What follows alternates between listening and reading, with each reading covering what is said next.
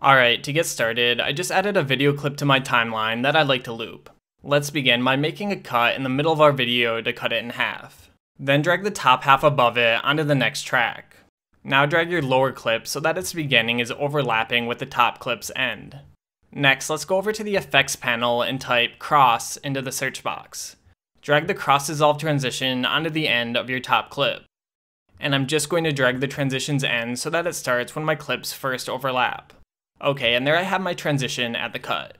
Now you can drag to select both clips, and then while holding down the Alt key on your keyboard, simply drag them to make a copy to attach to the end of the first loop.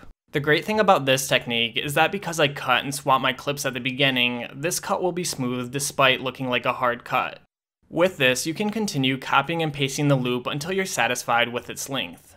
If I were to do this a simple way by duplicating my clip, putting a cross dissolve between it, and then making copies, you would have cuts without the transition, so you'd have to continue adding the cross dissolve every time you pasted new loops.